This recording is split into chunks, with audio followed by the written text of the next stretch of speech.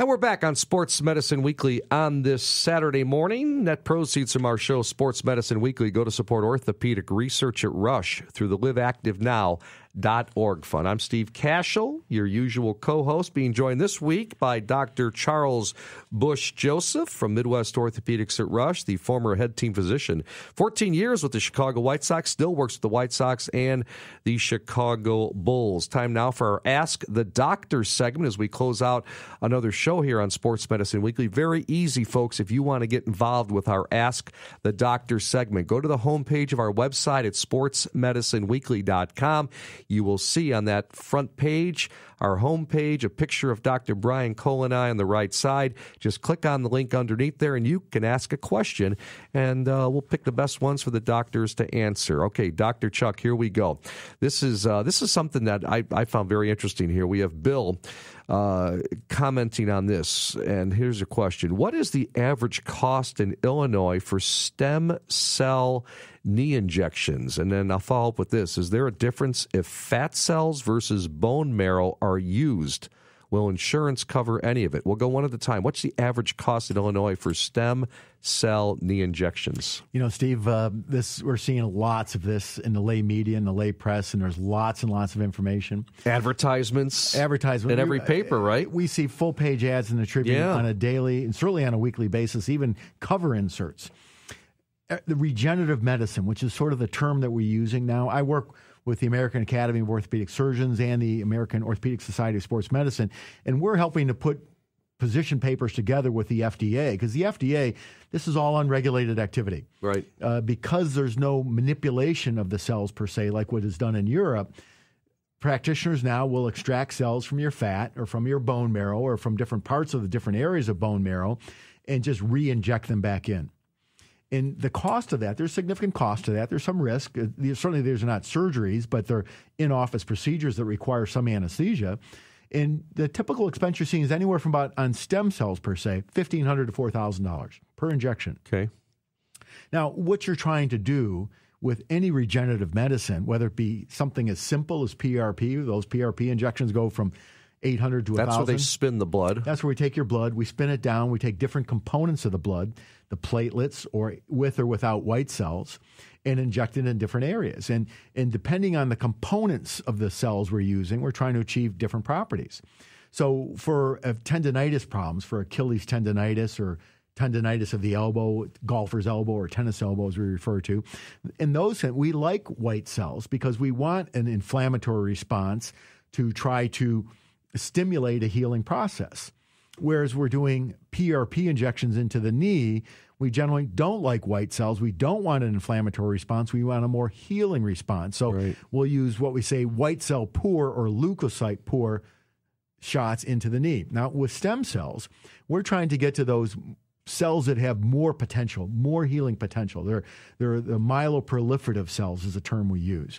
And we want those cells that can stimulate the healing process or transition themselves into actual muscle cells or ligament cells or tendon cells to get a better healing process. So now you want to go where the most cells are, and that's in your bone marrow.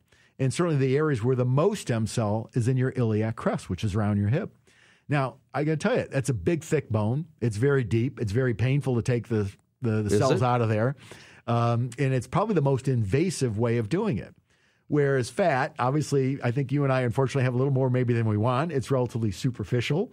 It's easily accessible. It's not very painful to take out. You have to process it a little bit more because you've got to take a lot more tissue out to spin down the tissue to get the same number of cells that you would from your iliac crest. Okay. So we really don't know. There's lots of medical studies of saying what's more effective, one or the other. In reality, we're not sure. And that's why the FDA is saying, we're not sure. We need more evidence. And they're stimulating centers like Rush and like other major medical institutions around the country. Give us good, hard science. Now, at Rush and with Dr. Cole's a senior author, we produced several very strong papers showing the efficacy that is certainly with the PRP injections. They seem to be working about as well as the visco shots that we've talked for in the past, but maybe they last a little bit longer. And instead of lasting 4 to 7 months like we get with a visco shot, we may get 9 to 12 or even 15 months with a PRP injection. one thing I can say for sure, and I can make this statement unequivocally, that with arthritis, whether it be PRP shots, fat cell shots, bone marrow shots, we're not regrowing cartilage. We're really stabilizing the joint, making it less painful, making it function better. Any of the photographs you see in the newspaper showing those joint spaces improving or getting larger after stem cell shots, in my mind, those are bogus. They're taking the same x-ray in a different position to make it a little bit different. There's no science whatsoever says that we're clearly regrowing normal articular cartilage. Are they do they help patients' symptoms? Yeah, the evidence seems to be pretty good that in a percentage of patients, they get good symptomatic relief. Is it worth the money? That's an individual judgment. And we always say, don't answer an ad in the paper. We think you need to get good information. And so if you attend a stem cell or regeneration clinic seminar, get all the information and then fact check it. We suggest you fact check it with your orthopedic surgeon or certainly with your primary care physician. You'll get much better information with an experienced musculoskeletal provider, whether it be a primary care sports provider or an orthopedic surgeon. They're going to give you a little bit more unbiased approach. The clinics, you have to remember, they're selling you something, but it's best to be informed. So the bottom line is we know it helps. We don't know how well it helps and in what person it helps better, where it doesn't help. And we're still learning. And the FDA has asked our professional societies in orthopedics and orthopedic sports medicine to give them help. So we're still searching. And the last question in that series of questions from Bill about stem cell knee injections, will insurance cover any of it? I've been told no. You're right. The answer is no. And I'll give up my other conflict here. I sit on a medical advisory board for AIM Anthem. So Anthem is obviously a very large insurer. You know, they're the Blue Cross Blue Shield networks across the country, and I sit on their medical expert panel, and we evaluate the evidence about what is quote for and what's covered, what's not covered for insurance, and really the medical panels that I sit on, we're not ready to make coverage decision on these because we just don't have the medical evidence to say they work. So as I mentioned to earlier. Yes, you're going to pay your hard-earned dollars for these treatments. And so you've got to make good judgments. We want you to be informed as you can with both the information of the provider that wants to give you the treatment and somebody who's also unbiased. And so, you know, again, getting a second opinion for these types of treatments to me is the right answer, never the wrong answer. It would almost be irresponsible of these providers, right? The Blue Cross Blue Shields, Anthem, Cigna, United Healthcare, to allow that to go through insurance because it's so unregulated, correct? Well, no, they look at it the opposite. They say that there's no medical evidence to say that this treatment is effective, so they're not going to I'm saying anyone could look at the ad in the Tribune and say, oh, the full-page ad, let me go there, my insurance is going to pay for it. That would be, wouldn't you think that just wouldn't be right? Well, I agree with the providers. I sit on a committee that evaluates the advertising, and I would say that most of the regenerative clinic providers now have gotten much more sophisticated, much more careful. They always have appropriate disclaimers, legal disclaimers at the bottom of the ads saying, well, these treatments are not always effective and insurance coverage.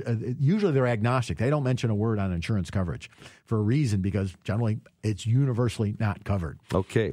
Doc, another one. And again, Dr. Chuck Bush-Joseph with us from Midwest Orthopaedics at Rush. It's our final segment of the show, Sports Medicine Weekly, Ask the Doctor. Bob from Geneva saying this. I recently ran in the Chicago Marathon, Doc, but I can't get it going now due to pain. How can I get my running going again?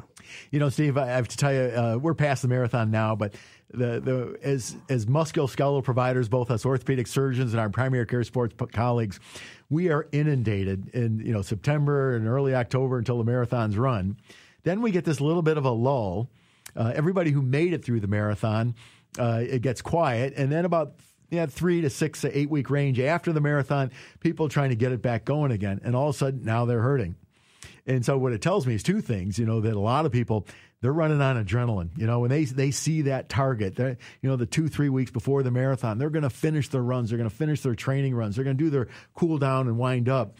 And then, yes, they get that tremendous positive experience of running and completing a marathon. And then afterwards, they try to get it going again. They say, I'm really sore. And so most of these patients have a variety of overuse injuries that they kind of ran through. And it's really our time to do a reset on these patients. Many of them have IT band problems, anterior knee pain, patellar tendonitis, hip flexor tendonitis. They've altered their gait a little bit. They've got some muscle asymmetries that developed. And so we've typically on many of these runners got to do a reset. And so they've shut down because they're painful. We'll have to get their pain and symptoms under control with medication and icing and heat. And then we usually want them seeing, really a helpful provider, whether it be an athletic trainer or physical therapist, to give them that reset and balance to make sure they've restored the proper balance between their hip abductor muscles, their hamstrings, and get them going again. The key element for any runner, starting back up a running program after coming off an injury or an overuse event, is perfect technique. If you've got too much head sway, too much hip rotation, too much side-to-side sway, you're going to break down again. So this is where you got to depend on your friends, your co-runners to look at you, evaluating you. And if you've got any doubt, you should be evaluated. So symmetry is the key element. IT band is the most common thing I see, and really that's getting your hip stretched out and getting your hip abductor muscles back in balance when you restart your running program. You're a radio natural. Great stuff, Dr. Charles Bush-Joseph from the Chicago White Sox, Chicago Bulls, and Midwest Orthopaedics at Rush, filling again this week for Dr. Brian Cole. Thanks, Dr. Chuck. Great job. Thank you. Appreciate it. All right, that's all the time we have for this edition of Sports Medicine Weekly. Many thanks to our producer, Eli Hershkovitz. Our coordinating producer is Teresa Ann Seeger. Also want to thank David Cole for managing the website and our business operations, as well as Samantha Smith from Midwest Orthopaedics at Rush. For Dr. Charles Bush-Joseph, I'm Steve Cashel saying so long. Thanks again for listening to Sports Medicine Weekly here on 670 The Score. Up next, Inside the Clubhouse, a great baseball show with Bruce Levine and Matt Spiegel. Talk with you again next week. Take care.